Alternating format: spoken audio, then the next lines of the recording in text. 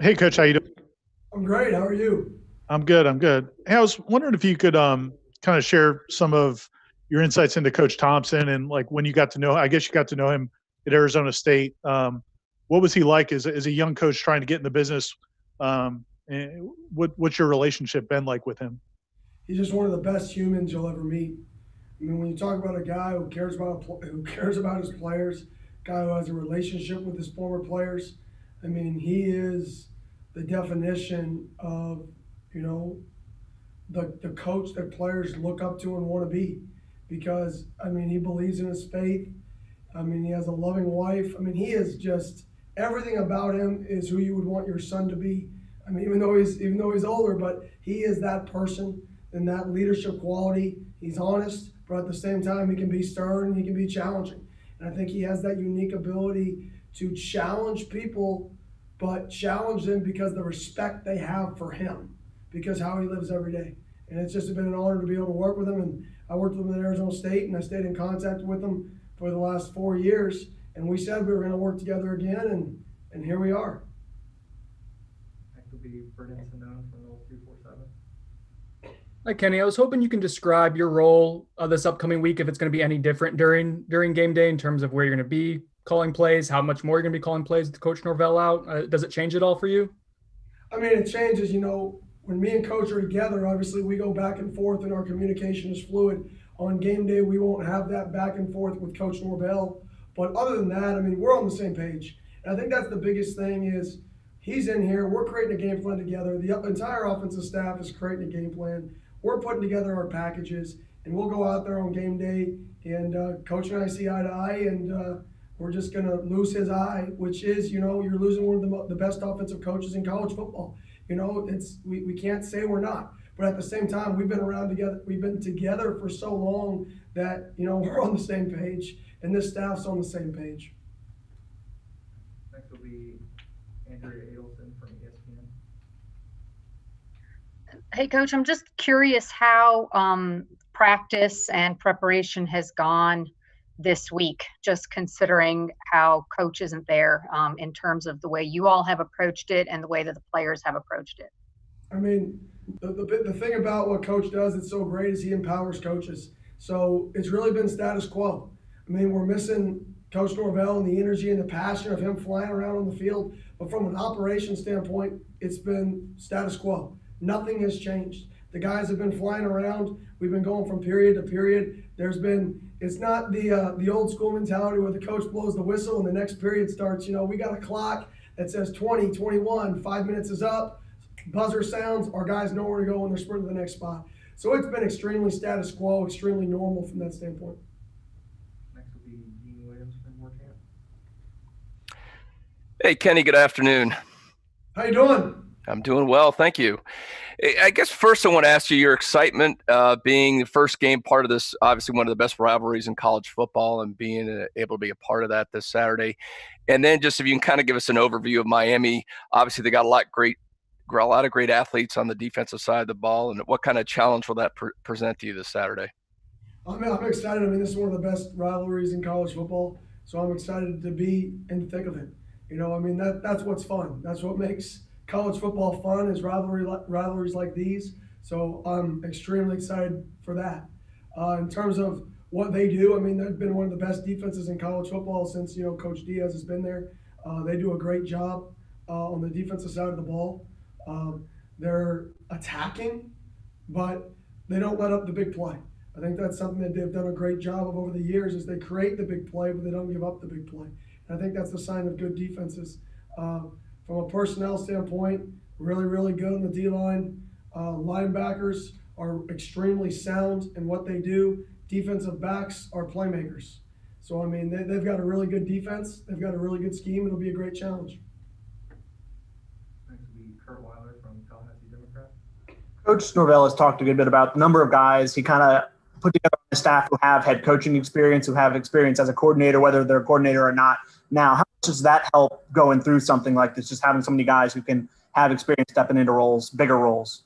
Well, I think it's essential. I mean, when you're talking about, like you just said, a staff full of guys like that, that's just a testament to Coach Norvell putting together the staff. He wanted leaders. He didn't want just a guy who could coach a position. He wanted a guy who could lead a position, lead a group. So when situations like this happen, which nobody can expect, he doesn't have a whole bunch of coaches, he has leaders. And that's why when practice goes, it's status quo, because everybody understands that their coach is a leader. Their coach has led bigger groups of people before as a coordinator, as a head coach, or whatever role that is. And I think it's just been awesome for us. Next will be Harry from Tomahawk Nation. Coach, how are you? I'm great. How are you doing? Thank you for asking. Like My question. Oh, thank you. It is actually just a terrible shaving job on my part. I just was terrified of cutting my nose. Halloween's coming up, so. Yeah, I'm masquerading as somebody who can grow facial hair. My question is about Coach Tony Stark. Yesterday, Coach Norvell mentioned he might be moving into either the box or on the field due to his absence. What does that offer you all as a staff? Awesome. I mean, Tony Tokarz is one of the best young coaches in college football. He was the full-time tight ends coach at Memphis last year for, I think, the number 11 offense in the country. So you're talking about a guy who was just a full-time coach, left that position to be a part of what we're doing here. And you don't see that every day. So his knowledge and his value of the system, and similar to me, how we want to attack, it's going to be invaluable for us to have that extra set of eyes in terms of how we want to attack this Saturday and how we want to attack offensively as a whole. Go back to Ira from Warchant.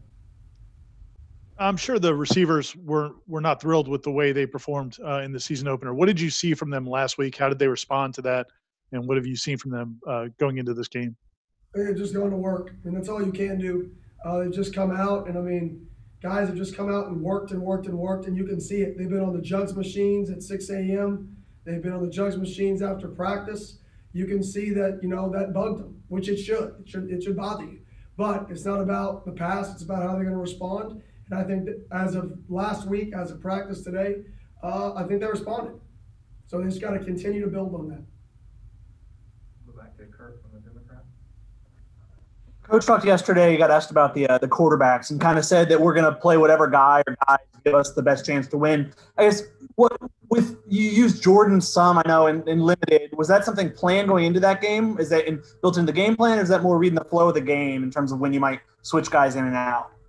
Both. I mean, it's part of the game plan and the feel of the game. So I would both. Last week with the off week, did that provide any data, or did you learn anything different about this team and what they can do functionally in this offense? Not really. I mean, the biggest thing for us is just executing. Right now, the scheme is the scheme, but execution is what's going to make the difference. You know, and every coach says that, and nobody ever likes that answer, but it actually is the truth. The teams that have 11 people doing the same thing win. The teams that have 10 people doing the same thing lose. The teams that turn the ball over lose. The teams that own the ball win. And then the next X factor to winning and losing is explosive plays. That's when those players come into effect, is after 11 guys did it right? You have the ball in your hands, and there's a deep safety. Do you get tackled for a gain of 12, or do you go for a gain of 65? That's what makes offenses elite. What makes offenses good is execution. That's what we're trying to get to, that execution level right now. Go back to Ira from Warchant. With obviously the emphasis they put on turnovers in Miami, and they've had a lot of success at it, is it generally a product of them confusing quarterbacks, or is it things they do technique-wise in terms of stripping balls? Or what have you seen from them that has led them to the success? I think it's just the mentality. They definitely coach it and they preach it over there. And they do a great job attacking the ball, whether it's coming from over top, whether it's coming from underneath and trying to punch the ball out. But those guys, once they have somebody grabbed, right, they try to hold them up, and they try to, the next second and third and fourth guy, try to get that ball out. So they actually try to keep you up, and they try to strip that ball out from that perspective. So we're just trying to coach our guys on when you're not getting anywhere, when you're tackled, but they're standing you up, you got to cross the ball, and you got to squeeze tight because they're going to be coming in for it. Go back to Aslan. Are you guys able to rep all 4 quarterbacks currently? Yes, we are. I mean, we got all 4 of those guys got reps in multiple parts of practice today. All right. Thank you, Coach. Thank y'all. Y'all have a great day.